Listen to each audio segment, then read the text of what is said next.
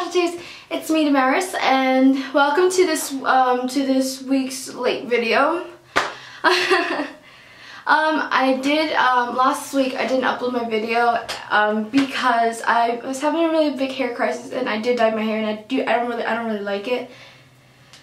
So I didn't really want to make a video, but I actually did end up making a video, and if you're interested in seeing that, I'll probably upload it, but thumbs up, maybe I'll upload it because it is all edited, but I'm just like not sure if I should or not because it's kind of late. So yeah, anyways, this week on Social Casualties we're doing fanfic week, and what is fanfiction? Let's look up an urban dictionary. Written by a fan of featuring characters from a particular TV series, movie, etc. So we're gonna read a fanfiction. Who sent my fanfiction? Oh my god, Amber sent me my fanfiction, so I'm not supposed to read it, and I kind of read the first time she gave it to me. She had to send me another one. Sorry, Amber. I'm loco. Anyway, it's right here, and if you're interested, I'll send you the link. Okay. Okay. Let's get into this. Hey love, it's October 5th, just a couple months until I'm coming home. I'm getting anxious to see you again. It's our 2-year anniversary this month. I wish I could be with you to celebrate it. Maybe we could do something when I get back, yeah? We'll do something fun, I promise. Well, I gotta go. Luke needs help with something. Probably how to cook something, who knows with them, right? Well, alright then, I love you baby girl. Love always, Callum. It's October 31st, also known as Halloween, also known as our anniversary. The boys and I are going trick-or-treating today, going to show off our childish ways like we normally do. We're dressing up as girly things. I'll send you a picture on our phone later. I'm being a princess. That should get you to laugh, right? I hope so. We'll FaceTime for a little while later. Cannot see your face on our anniversary, right? I'll go now. I think we're getting Ashton his costume. We're making him be a Catwoman. Should be funny. I love you. Love always, Callum. It's November 10th today. We're playing in this huge arena today. I'm really excited, but I'm also really nervous. It's going to be the most amount of people we've played forever. More people than when we were on tour of One Direction, if that tells you anything. I can't remember how many people are going to be there, but I remember it's way more than we used to. I hope I don't screw up. I gotta keep our fans proud, right? That means I can't mess up. I know if you were here, you'd be telling me that if I mess up, the fans won't care, and I know that. But it's still the point. We're backstage right now. The dressing room is really big. The guys say hi, by the way. They miss you almost as much as I do. We're going on stage in 10 minutes. This means we should probably go put on some pants. Well, I love you. Love always, Callum. November 11th. We had so much fun playing at the arena yesterday. Definitely the best crowd we've had on this tour. I didn't mess up on stage either. I hope you're still proud of me for this, even if I do have to leave you for months on end sometimes. I'm glad I have you and that you understand that I can't always be there physically for you. You're such an amazing girl. Honestly, you're so perfect and I love you so much. Can't wait to get back to you. Love always, Callum. Hey babe, it's November 20th, 1 month until I get back. Can't wait to see you again. Well, I see you a lot because we FaceTime, but I just can't wait to see you in person again. 6 months is a long time to be away from your smiling face. I love touring a lot, but, well, I love you more. Well, that was really cheesy, but it was true. Well, I'll go now. We're going on stage any minute now. I love you. Love always, Callum.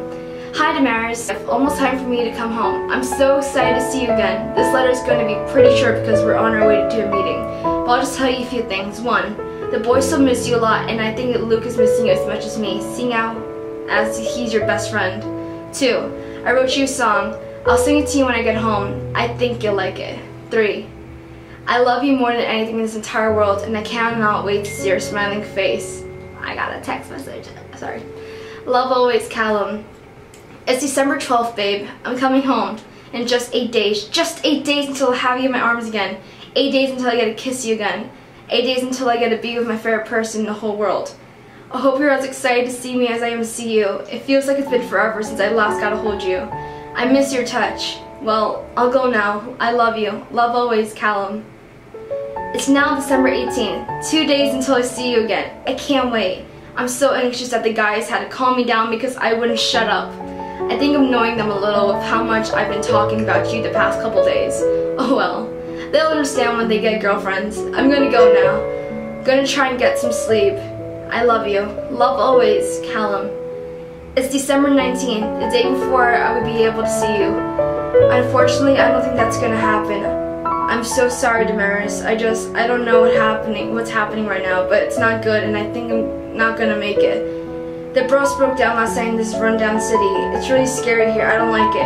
I'm on the bus alone right now. I'm hiding in the back room thing right now. I'm under the small bed back there.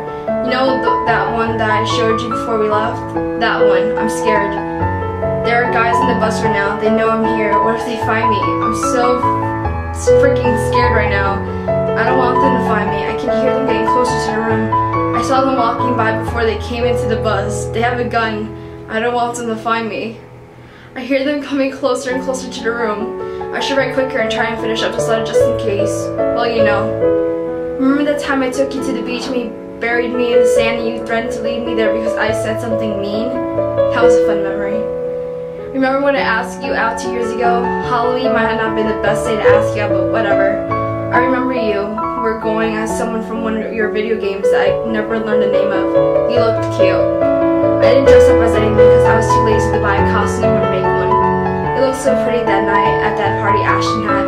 I was so happy he invited you even though you and him were never that close at the time. I remember the first day we met. You were both 15 and you had just moved to my city. I thought you were so pretty. Your hair was in a ponytail high on your head and you looked really cute in the school uniform. I remember thinking to myself I had to talk to her. I love everything about you, your eyes and how they sparkle when you smile. Your smile when someone says something you find funny. Your laugh when I tell you a bad joke. Your kisses because they were always so sweet and simple. Your curves because they were so perfect even if you said they weren't sometimes. I love your cuddles because they made me feel happy. I love to wrap my arms around you when you were upset. I never liked you being upset, but when you were, I always loved to be there for you and stop you from crying your heart out. I'm sorry I won't be able to do that once you read this letter. I know you'll cry. I mean, hey, I'm crying right now writing it. I hope you won't be too sad when you read this. I don't like it when you're sad, especially if it's because of me. Remember a few things for me, okay? Remember that I love you with everything in me. Remember all of our happy memories we made together. Remember that I'm still there with you no matter what. I might not be there physically, but I will always be in your heart as long as you allow me to be. Remember to fall in love again. Fall for someone that's good to you, someone that will love you as much as I do. Take care of the boys for me, yeah? Don't let this get in the way of their dreams. Tell them to continue without me if they have to. Tell them I said that it's okay to get a new bass player. I won't be mad, I promise. As long as they're good for the band and don't mind having to be around the 3 idiots called my best friends. They better like you too. You and the guys are a package deal, especially you and Luke. Just take care of them for me, okay? And let them be there for you too. Don't block them out. They're gonna need you and you're gonna need them. Take care of my family too, okay? They love you 2 bits and would hate to lose you because I'm not there anymore. The guys are in the bedroom now. I can see their feet. I think they can hear me crying. I'm sorry I can't see your face again. I love you so much. Don't ever forget about me, okay?